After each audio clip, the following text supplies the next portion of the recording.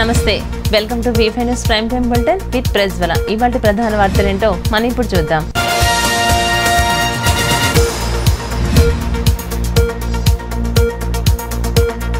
హైదరాబాద్ తర్వాత అతిపెద్ద నగరం వరంగల్లో రహదారులు లేక ప్రజలు ఇబ్బందులు పడుతున్నారని వరంగల్ గ్రేటర్ కాంగ్రెస్ అధ్యక్షుడు శ్రీనివాస్ స్పష్టం చేశారు. కేంద్ర ప్రభుత్వ నిధులను ఎలా ఖర్చు పెట్టాలో తెలియక వరంగల్ నగర పాలకవర్గం విఫలమైందని శ్రీనివాస్ తెలియజేశారు. హన్మకొండలోని ప్రధాన రహదారి బస్టాండ్ జంక్షన్ రోడ్డు గత 4 సంవత్సరాలుగా ఎందుకు వేయలేదని శ్రీనివాస్ అన్నారు. గుంతరమయమైనటువంటి బస్టాండ్ రోడ్లో వినూత్నంగా పూలు చల్లి నిరసన తెలియజేశారు. ఇప్పటికైనా అధికారులు రోడ్డు మరమ్మతు పనులు చేపట్టాలని శ్రీనివాస్ డిమాండ్ చేశారు.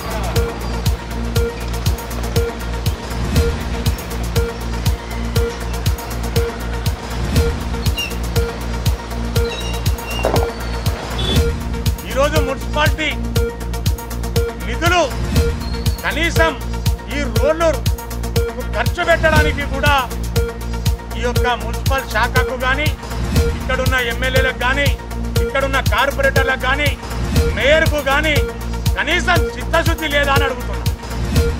ఈరోజు ఈ గవర్నమెంట్లో ఇంత ఫెయిల్యూర్ గవర్నమెంట్, ఈరోజు స్మార్ట్ సిటీ గ్రేటర్ కార్పొరేషన్ ఎన్నో విధాలుగా హైదరాబాద్ తర్వాత వరంగల్ మహానగరం అని చెప్పుకోవడానికి ఈరోజు వరంగల్ బిడ్డగా సిగ్గుపడుతున్నాం. మీకు సిగ్గు అనిపించడం లేదా అని చెప్పి ఇక్కడున్న కార్పొరేషన్ కానీ, ఇక్కడున్న మేయర్ గారిని సూటిగా ప్రశ్నిస్తున్నాం. అయ్యా మేయర్ గారు, అయ్యా కమిషనర్ గారు, ఇప్పటికైనా మా మీద దయతలిచి. మంత్రి పినిపై విశ్వరూప్పై తూర్పుగోదావరి జిల్లా అమలాపురంలో ఆనందరావు నిప్పులు చెరిగారు. ఇటీవల మాజీ ఎమ్మెల్యే బొత్తుల ఆనందరావు చేసినటువంటి వ్యాఖ్యలను ఖండిస్తూ మంత్రి విశ్వరూప్ తాజాగా చేసినటువంటి వ్యాఖ్యలపై ఆనందరావు ఆగ్రహం వ్యక్తం చేశారు. అవినీతి అంటే ప్రత్యక్షంగానే కాకుండా ఇన్సైడ్ ట్రేడింగ్ ద్వారా కూడా అవినీతి జరుగుతోందని తెలియజేశారు. 200 కోట్లతో అంబేద్కర్ స్మృతివనం పేరుతో ప్రాజెక్టు ప్రారంభించడానికి మాజీ సీఎం చంద్రబాబు నాయుడు తలపెడితే దానికి గండికోటే ఇప్పుడు విజయవాడలో కేవలం 7 ఎకరాల్లో అంబేద్కర్ విగ్రహాన్ని నిలబెట్టడానికి ప్రయత్నాలు చేస్తున్నారని ఆరోపించారు. కోరుకుంటూ ఏ విధంగా ప్రలోభాలు జరిగినాయి, మీరు చెప్పినట్టుగా ఎమ్మెల్యే సంతకాలు ఉండవు, మంత్రుల సంతకాలు ఉండవు, మీ కార్యకర్తల సంతకాలు కూడా ఉండవు. కానీ ప్రలోభాలు ఉంటాయి. ఆ ప్రలోభం మీ దృష్టిలో పెడతాం. ఎందుకంటే నేను ఎక్కడి నుంచో దూరం నుంచి వచ్చినోడు కాదు, ఈ ప్రాంతం తెల్లనోడు కాదు.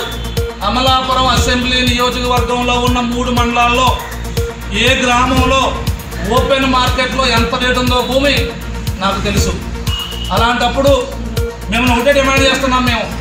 మీరు కొనే భూమిని ఏదైతే దుర్మార్గమైన చర్యని తీవ్రంగా ఖండిస్తున్నాను. ఖండించడమే కాదు, మీరు ఈ రాష్ట్రంలో ఎక్కడైనా అంబేద్కర్ గారిని పెట్టండి. అదే ఎందుకంటే అమరావతిలో ఉన్న అంబేద్కర్ గారు మాత్రం మార్చడానికి వీర్లేదని, అమరావతికి అంబేద్కర్ గారు అదొక బౌద్ధ కేంద్రం, అంబేద్కర్ గారు అమరావతిని ఐకాన్గా మారాలని తెలుగుదేశం పార్టీ చంద్రబాబు గారు కోరారు. అందుకే అధికారులే దీనికి బాధ్యత వహించాల్సి ఉంటుందని, ఎందుకంటే రాజకీయ ఆరోపణలు చేసుకునే వాళ్ళు సంతకాలు లేనప్పుడు వాళ్ళు బాధ్యత కారని అధికారులు ఈ విషయంలో జాగ్రత్తగా ఉండాలని కూడా నేను అధికారులకి సందర్భంగా నేను ఈవేళ తెలియజేసుకుంటున్నాను. అలాగే 3వది అంబేద్కర్ గారు అంటే ఒక శాంతి కాముకుడి. వేళ భారతదేశంలో ఈ వేళ శాంతి ఉందంటే కారణం డాక్టర్ బిఆర్ అంబేద్కర్ గారు. అంబేద్కర్ గారు రాజ్యాంగం రాసి కర్నూలు జిల్లా మహానంది పుణ్యక్షేత్రంలోని పలు అభివృద్ధి పనులను శ్రీశైలం నియోజకవర్గ ఎమ్మెల్యే శిల్పా చక్రపాణి పరిశీలించారు. ఎమ్మెల్యేతో పాటు అధికారులు తదితరులు కార్యక్రమంలో పాల్గొన్నారు.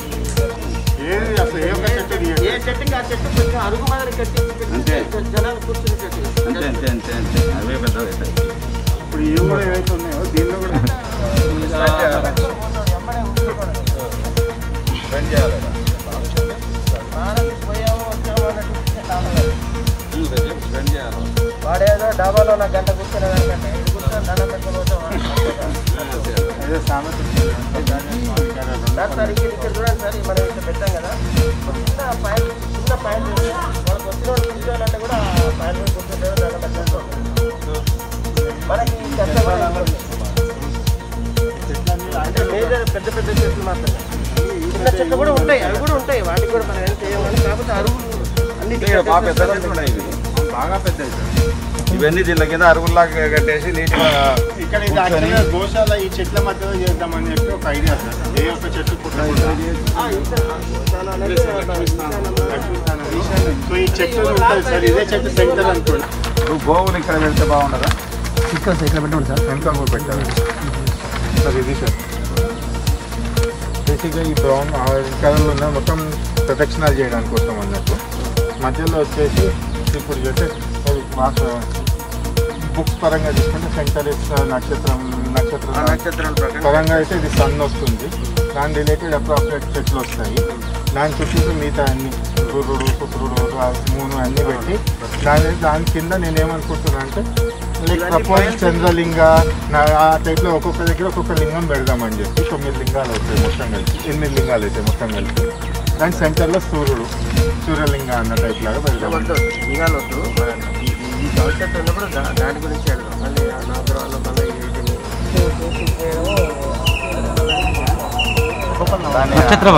నక్షత్రవనం చేయండి.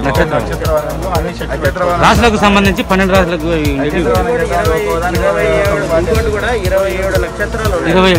ప్రతి మనిషికి కూడా ఏదో నక్షత్రం వస్తుంది కాబట్టి మనం ఆ నక్షత్ర వనం ప్రకారంగా చేసుకుంటే అందులో కూడా పెద్దగా వచ్చే చెట్లు ఉన్నాయి, అవి దృష్టిలో పెట్టుకొని పెద్ద మరీ మనకి ఇబ్బంది పెట్టే చెట్లునే నక్షత్రవనం అనుకున్నాం. నక్షత్రవనం రాష్ట్రం చెప్తాను నేను కావాల్సిన వాళ్ళ డ్రాయింగ్ పైన నక్షత్రవనం చేయండి. రాష్ట్రాలకు సంబంధించి 12 రాష్ట్రాలకు ఇంకోటి కూడా 27 నక్షత్రాలు ప్రతి మనిషికి కూడా ఏదో నక్షత్రం. రంగారెడ్డి జిల్లా కొత్తూరు మండల ఎంఆర్పీఎస్ అధ్యక్షుడు రవికుమార్ ఆధ్వర్యంలో మందకృష్ణ మాదిగ పుట్టినరోజు వేడుకలు ఘనంగా జరిగాయి. ఈ సందర్భంగా తన ఇంట్లో కుటుంబ సభ్యులతో పార్టీ శ్రేణుల మధ్య కేక్ కట్ చేసి సంబరాలు జరుపుకున్నారు. అనంతరం ఎంఆర్పీఎస్ 26వ ఆవిర్భావ దినోత్సవాన్ని ఘనంగా నిర్వహించారు. ఈ కార్యక్రమంలో దేశాల జైపాల్, లక్ష్మయ్య, రమేష్, నంద్యాల సుధాకర్, చిరుచిన్నయ్య, వెంకటేష్, సుబ్రహ్మణ్య, శివశేఖర్, మోడీ రమేష్ ఈ కార్యక్రమంలో పాల్గొన్నారు.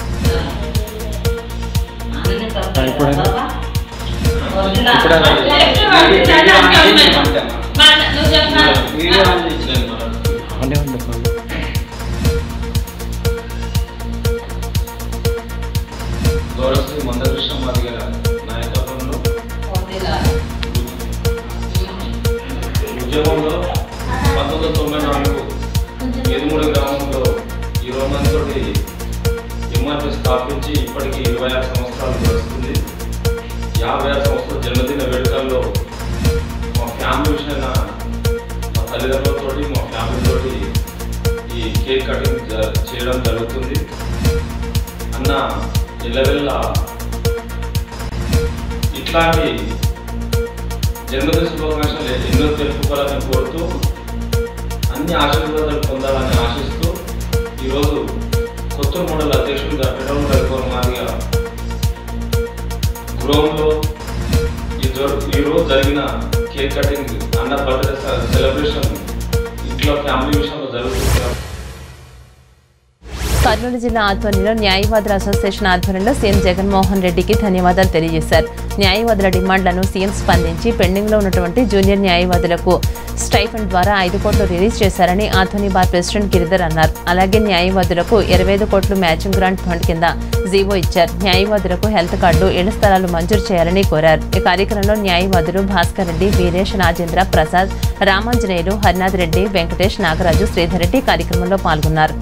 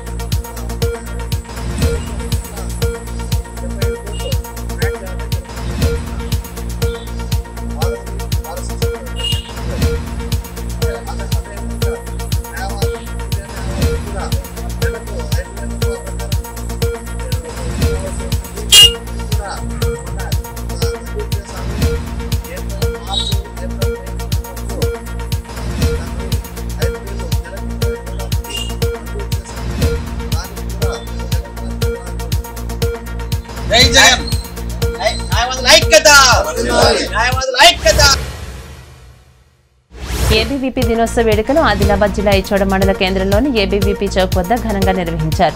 ఈ కార్యక్రమానికి రాష్ట్ర సహాయ కార్యదర్శి పాన్పట్టి రత్నమాల, పూర్వ కార్యకర్తలు నరేష్, సుధాకర్ ముఖ్య అతిథిగా హాజరై జెండా ఆవిష్కరణ చేశారు. ఈ కార్యక్రమంలో మహేష్, ప్రణీత్, నిఖిల్ రెడ్డి, సాయి కృష్ణ, కార్తీక్, రమేష్, విజయ్, ప్రణీవ్ ఈ కార్యక్రమంలో పాల్గొన్నారు.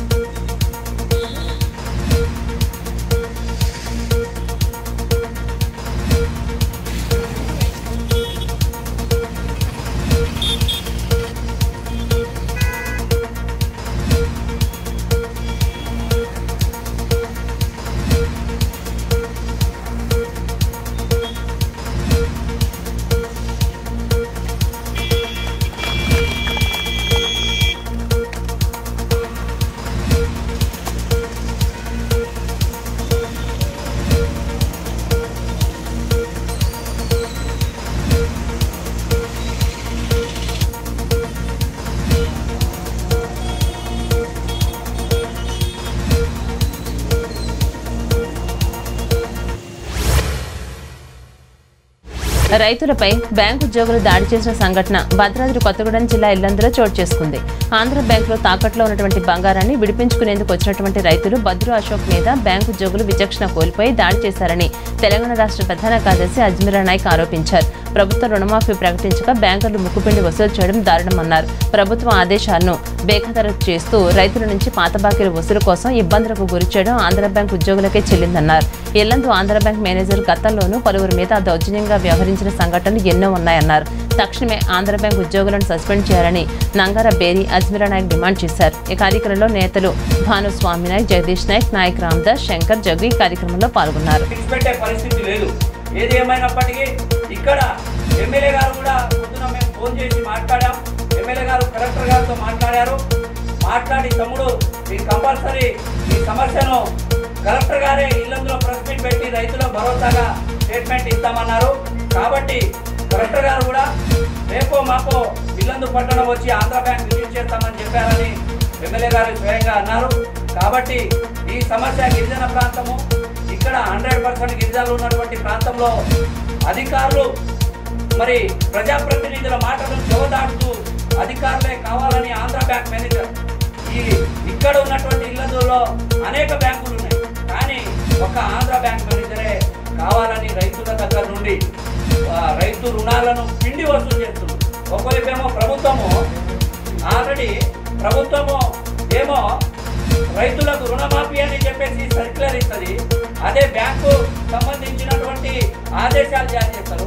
కానీ ఆంధ్ర బ్యాంక్ మేనేజరు ప్రభుత్వానికి విరుద్ధంగా వ్యవహరిస్తూ రైతుల దగ్గర నుండి ముక్కు పిండి వసూలు చేస్తున్నారు రుణాలు. ప్రభుత్వము రుణమాఫీ అని చెప్పింది, ఆంధ్ర బ్యాంక్ మేనేజర్ కావాలనే రైతుల దగ్గర నుండి రుణాలు తీసుకుంటారు. ఒకవైపు రైతులు నేరుగా పోతే రుణాలు ఇచ్చే పరిస్థితి లేదు. మధ్యలో బ్యాంకు మేనేజర్కును ఇతర పైరోగాలకి మధ్య అనుసంధానంతో 1,00,000 ఇస్తే 20,000 రూపాయలు కట్టింగు, రైతుకు 80,000 పోతుంది. అంటే ఇక్కడ ఉన్నటువంటి బ్యాంకు మేనేజరు ఒక పైరోదారుకి మధ్య అనుసంధానకర్తగా మారి పెద్ద లక్షల్లో దందా జరుగుతుంది ఆంధ్ర బ్యాంకులో. కొమరారాము ఇటీవల కాలంలో శరవేగంగా పెరుగుతున్నటువంటి కరోనా పాజిటివ్ కేసులు, దీనిపై రాష్ట్ర ప్రభుత్వం దృష్టి సారించి ప్రజలు బయటకు రాకుండా తగు జాగ్రత్తలు తీసుకునే విధంగా చర్యలు చేపట్టాలని తూర్పుగోదావరి జిల్లా కొత్తపేట నియోజకవర్గ భాజపా రాష్ట్ర కార్యవర్గ సభ్యులు పాలూరి సత్యానందన్ డిమాండ్ చేశారు. వ్యాపార సంస్థలు, వాణిజ్య సంఘాలు కూడా సహకరించి వ్యాపార సమయాలను కుదించుకోవాలని తెలియజేశారు. సామాజిక దూరం, మాస్కులు ధరిస్తూ వ్యాపార కార్యకలాపాలు నిర్వహించుకోవాలని సూచించారు.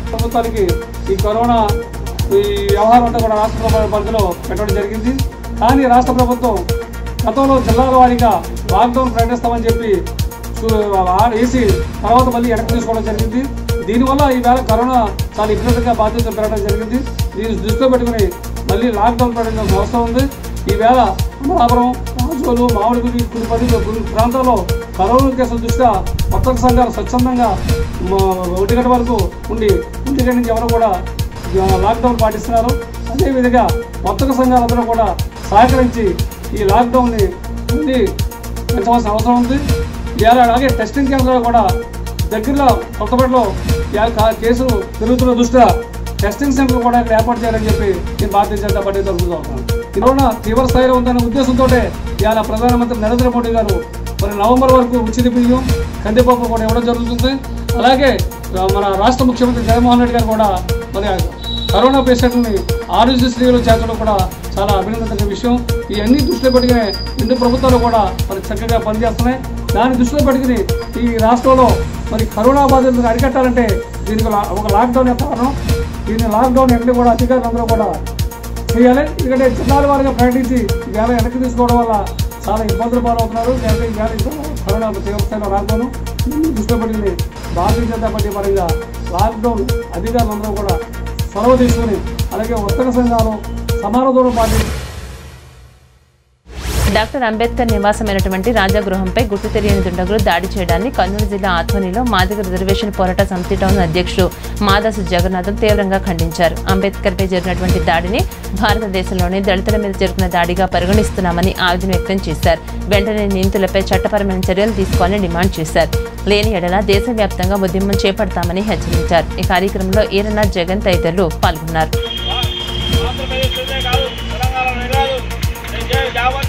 భారతదేశంలో ఉన్నటువంటి ఎంఆర్పిఎస్ మాదిగ రిజర్వేషన్ పోరాట సమితి ఆధ్వర్యంలో ఆ ముష్కరులను వెంటనే అరెస్ట్ చేయాలని డిమాండ్ చేస్తున్నాము.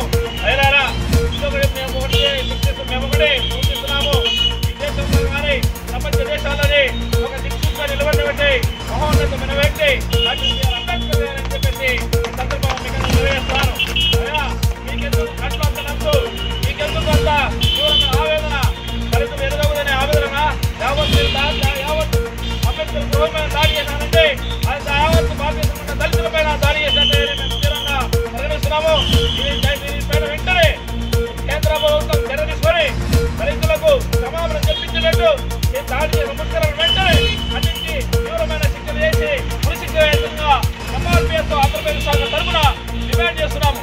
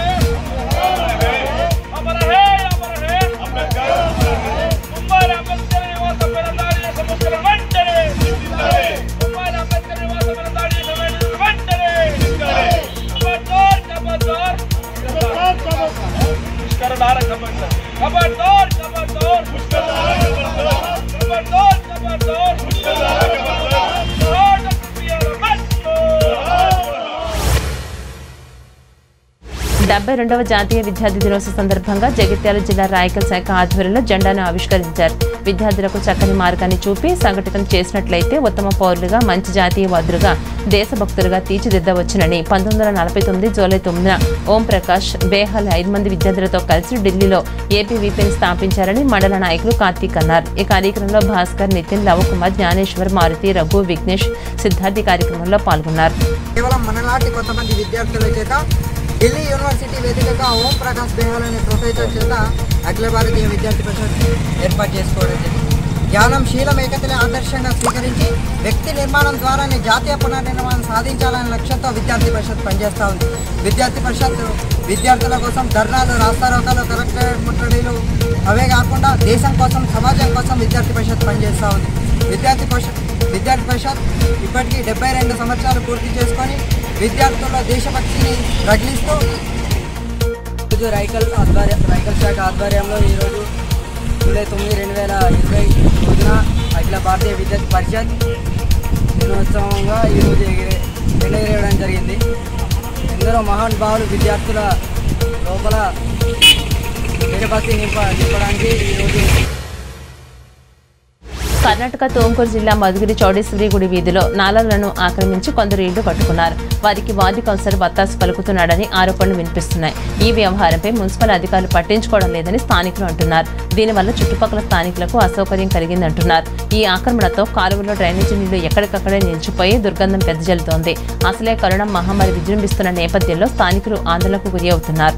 ఎప్పటికైనా అధికారులు స్పందించి అక్రమార్కుల ఆట కట్టించాలని స్థానికులు కోరుతున్నారు.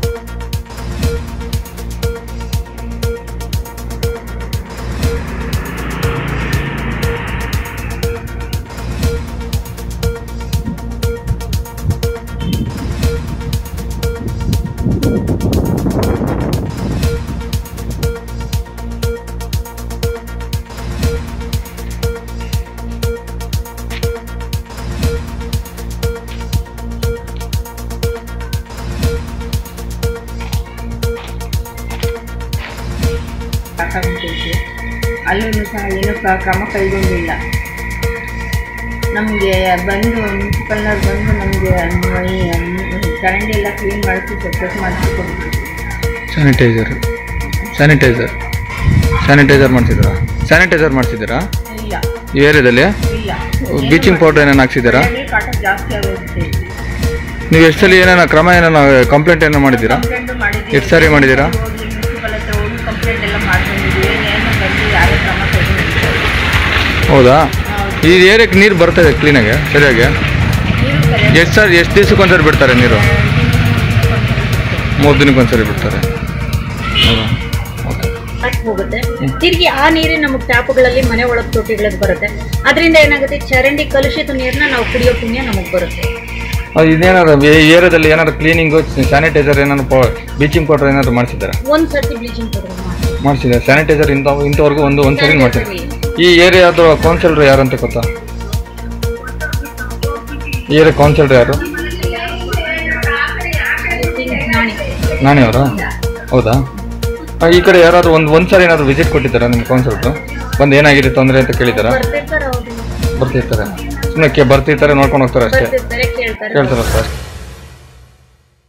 కర్నూలు జిల్లా పెద్దకడుపూరు మండలం బాపురంలో ఒప్పర కులానికి సంబంధించినటువంటి శ్మశాన వాటికలో సర్వే నెంబర్ 255 సచివాలయ నిర్మాణాన్ని ఉపసంహరించుకోవాలని సిపిఐ సిపిఎం పార్టీలు డిమాండ్ చేశాయి. ఈ కార్యక్రమంలో సిపిఐ మంత్రాలయం తాలూకా కార్యదర్శి భాస్కర్ యాదవ్, మండల కార్యదర్శులు తిక్కన్న, హనుమంతు, మండల కమిటీ సభ్యులు వీరేష్, మండల సహకార్యదర్శి పరమేష్, ఏఎస్ఎఫ్ జిల్లా కార్యవర్గ సభ్యులు రాజు, అయ్యప్ప, ఉప్పర వీరేష్, ఉప్పర నరేష్, ఉప్పర నాగేష్ ఈ కార్యక్రమంలో పాల్గొన్నారు.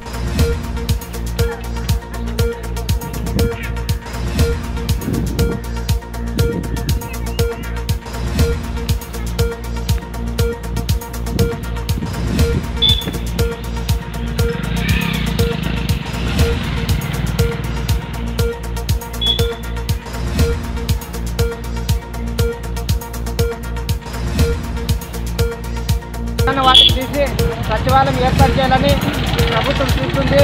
అన్నాన్ని ఏ బాధ్యం చెల్లుతున్నటువంటి ఉత్తర కులాసులైనటువంటి వాళ్లకు మదన వాటిగా తీయడము సిగ్గుచేటని ఈ ప్రభుత్వానికి విన్నవిస్తున్నాం. అలాగే ప్రజలు కూడా గమనించాలి. మరి ఏ రాజకీయ పార్టీలో మీ దగ్గరకైతే రావో, ఒక్క మీ పక్షాన్ని నిలబడి పోరాడేది కమ్యూనిస్టులు మాత్రమని ఈరోజు ఈ ధర్నాలో తెలుపుతున్నాను. కాబట్టి తక్షణమే ఈ ప్రభుత్వం వారు సచివాలయానికి. ఇవి ఇప్పటివరకున్న అప్డేట్స్. మరిన్ని అప్డేట్స్ కోసం చూస్తూనే ఉండండి V5 న్యూస్. జనమంతా జర్నలిస్టులే, ప్రజలంతా పాత్రికేయులే.